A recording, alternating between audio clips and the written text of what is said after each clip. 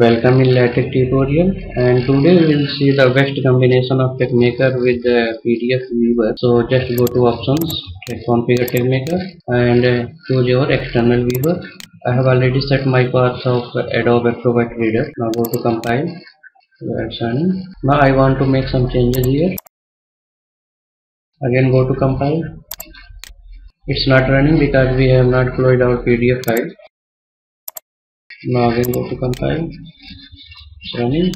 Now I choose my another PDF viewer. So again go to configure Texmaker. This time I choose SumatraPDF viewer. Set OK. Go to compile. It's now running. And again if I make some changes here, then go to compile. Yeah, it's running. This is actually new window of SumatraPDF viewer. And again if I compile this, so every time my updated file open in a new window, we can see here 1, 2 and 3. So we can prevent this. Just go to options, configure Texmaker, and right here reuse instance. Set OK. Now again go to compile. Yeah, I will not close this. Again I will make some changes here. Again go to compile. Now we can see that our PDF file is opening in the same window.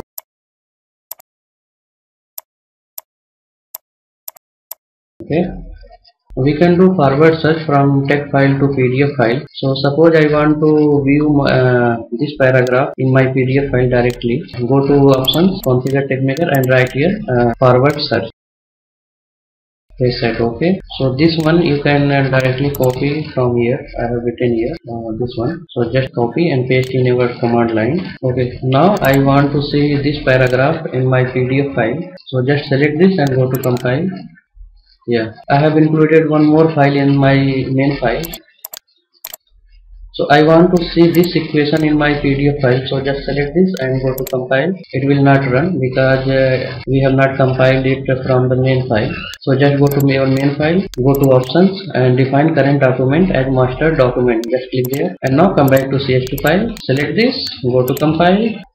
Similarly, we can do inward search from PDF file to a text file. So just go to settings, go to options, and in a command line just write your Texmaker path. This one is the Texmaker path, and then after that write %f and line %symbol and small l. Press that OK. So that line I also have written here. So just copy this and go to settings and paste it in your command line. I want to see this paragraph in my text file. So just click here 2 times.